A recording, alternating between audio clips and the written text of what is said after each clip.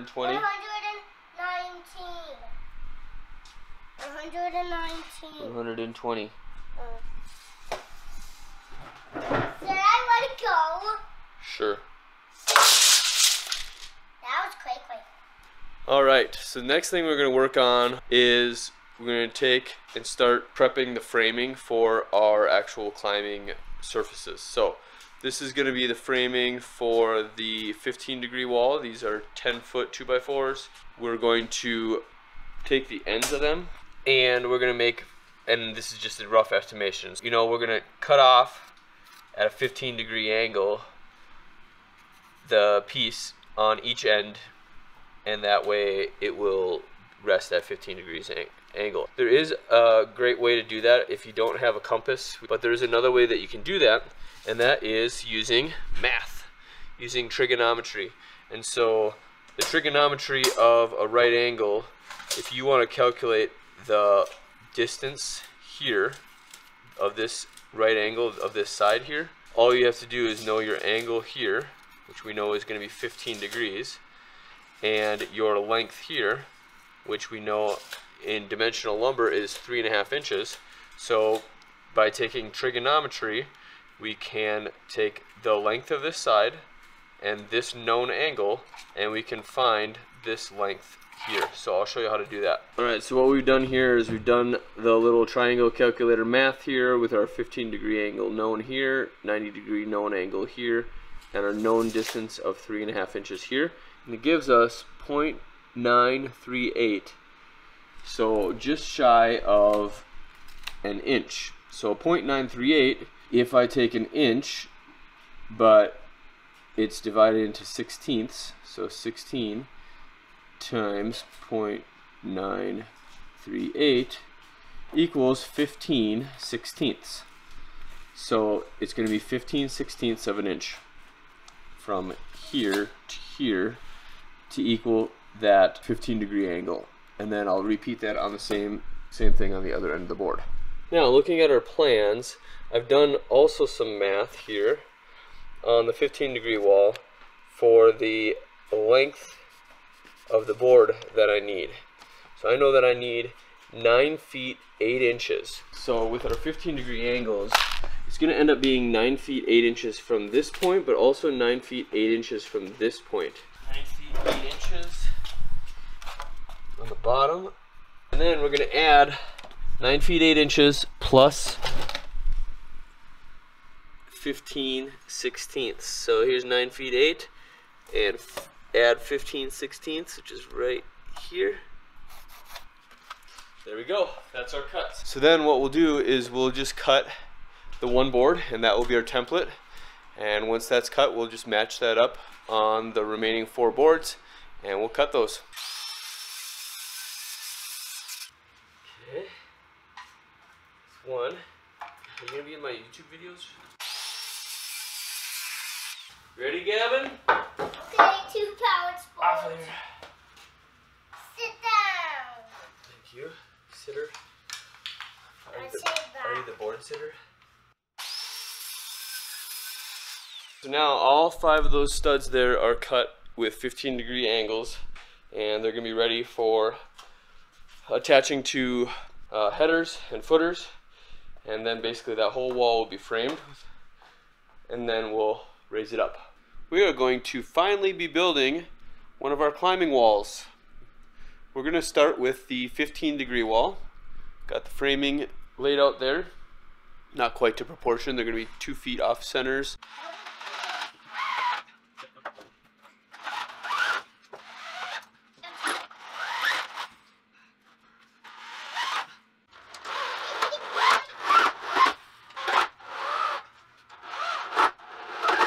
Alright, it's all framed up. So what I'm going to do now, since this is the top plate right here, what I'm going to do now is I'm going to pre-drill some of these anchor screws up through the bottom here so that they're ready to go. So that way, as I'm pushing this up to there, they're just ready to finish off and screw in.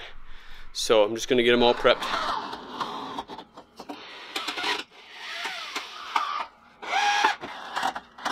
Alright, so now we're raising this wall here, as you can see, and I have with my helper Micah.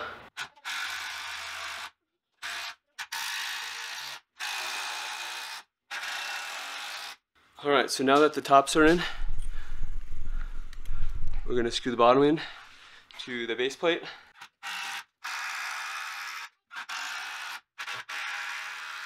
This didn't quite have a ceiling bracer, so I tied it back in with this extended piece here. So just every little bit for additional stability. Alright, so now that we got this 15-degree wall built here, wanted to see how accurate my measurements were. I anticipate it's not going to probably be exactly 15 degrees, and it's probably not going to be the same all the way across. So let's give this a little test and see how close we are to the anticipated or the projected 15-degree wall here. And we're just going to rest that on there, and looks like about 17 degrees. So the actual application of this made it be about 2 degrees off. Okay, so here it's about 16 degrees off. So throughout this, here's the middle point. So yeah, it's pretty steady around 17 to 16 degrees overhanging. And again, I was shooting for 15 degrees, but didn't quite work out that way. I could recheck my math, but I'm pretty sure my math is accurate. Just slightly more than 15 degrees is pretty good. I'll probably still call it the 15-degree wall. All right, so now we're going to start working on the 25-degree wall. And as I've mentioned in previous videos, I'm reusing some of the wood from my previous wall back in Minnesota. So this was used on a 45-degree wall. It's more than enough length for me, so I'm going to be able to reuse the studs from the 45-degree wall, but I only need 25 degrees. What I'm going to do is I'm going to do that measurement and redraw the line and recut this. And then same thing on the other end of the board with the correct distance. So we're going to jump back into our trigonometry, figure out what measurement I need for a 25-degree wall. So what I'm doing here is got my triangle calculator here, and got a right triangle, as you can see here, right triangle, and I know this length here of this part of the right triangle to be 3.5 inches. So, and I know that I want this angle here to be 25 degrees. So if I know those two things, I can calculate x. I bet you didn't think you were going to do math here. So I can calculate x if I know these two things. So all I'm going to do is put this together in my triangle calculator. I'm going to say that side B is the 3.5 and angle A is 25. As long as I know those things, I can calculate.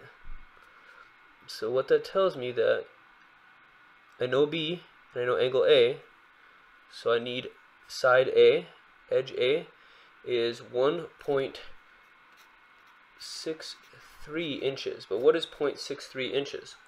Okay, so then we'll go back to our calculator here. An inch has 16 small divisions, so we're going to do 16 times 0.63 equals 10 approximately. So 1 inch and 10 sixteenths or 5/8, 1 5/8 inches. So from here, 1 5/8 inches is what we need. So 1 5/8 is right there. Boom. Now, take my straight edge here, which has been my blueprints.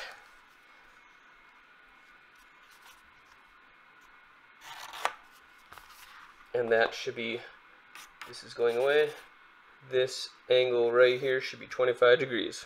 See how that works? So now we're going to just repeat this on the rest of the boards, and we're good to go.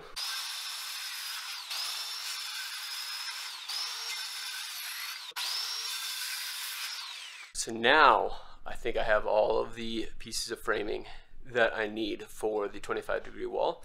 So now it's just a matter of putting it all together. So that'll be the next thing you see.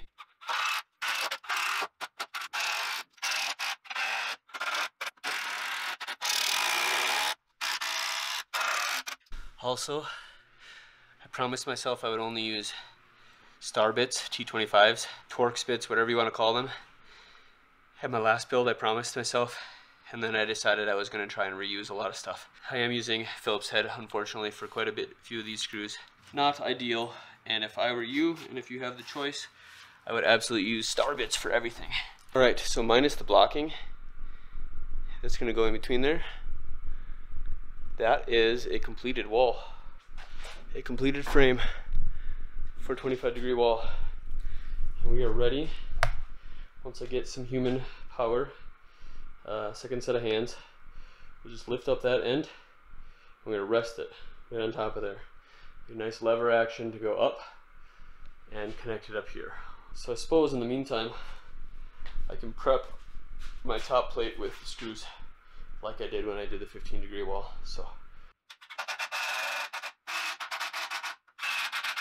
Alright, so that's all ready to go. All I need is a human to help me.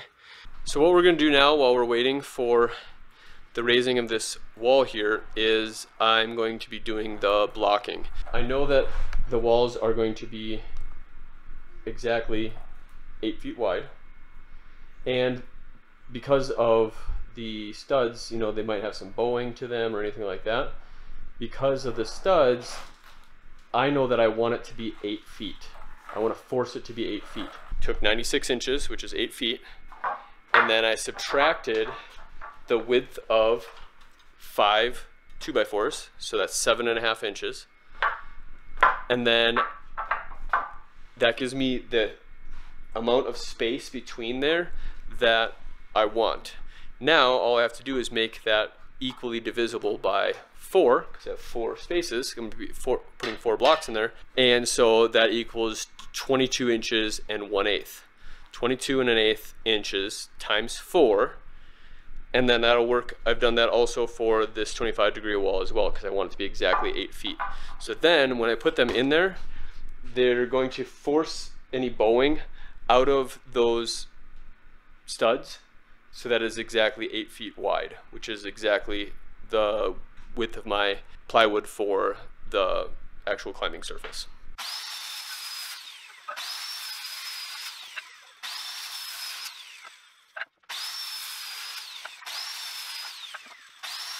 First thing I'm going to do before I put this blocking in is I'm going to measure from where I want the bottom of the climbing surface up exactly 4 feet.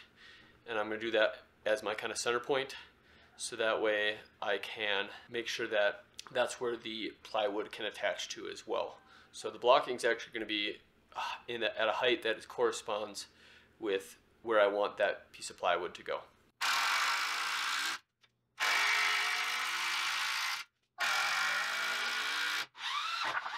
Alright, so next step, I finally have some helpers. My son is going to help me.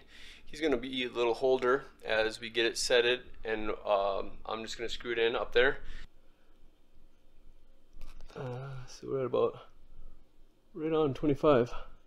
I'd say that's pretty accurate there, but I do believe it shifts here halfway through, or about 26.3.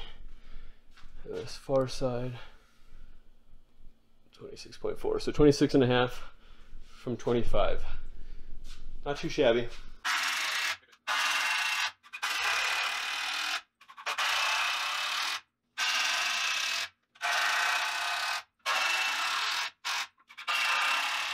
Kind of a theme of the day here is I forget to press record.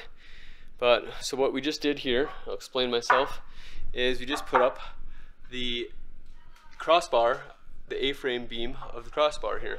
So it conveniently comes right underneath the garage door opener, and it's holding that up there. It's super solid. We were hanging on it earlier. Super solid. So I'm going to be doing another one of those over here, actually probably two of them on this side, and you'll find out the reason why I'm doing 2 of them on this side in a little bit because I have a special surprise. Alright, so this is that surprise I was telling you about. This is the Ninja wall, the infamous Ninja wall. It's been on all of my home wall iterations thus far, so I had to find a way to integrate it. And conveniently, this angle right here is pretty darn close to the 25-degree angle, so I'm actually going to end up putting it right up there. Alright, it's up. So the A-frame itself is up. I think we're ready to start putting plywood on.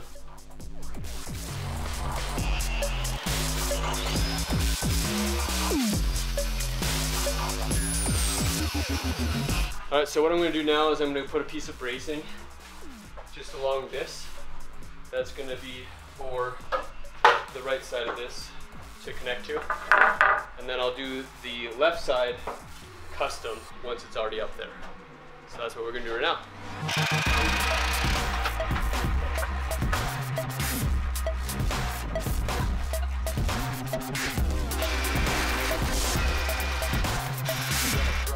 Here's a little update where we're at.